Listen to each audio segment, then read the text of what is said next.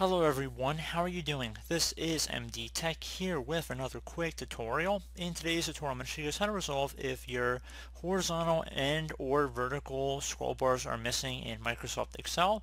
So if perhaps it's been turned off or hidden or disabled, this tutorial will be for you. So we're going to go and start by left clicking on the File tab up at the top left, and then go down and select Options. Select the Advanced option on the left side, and then scroll down a little bit on this page until you get to the area underneath display options for this workbook. And there should be two options that come up immediately underneath of that, and one should say show horizontal scroll bar and the other one should say show vertical scroll bar.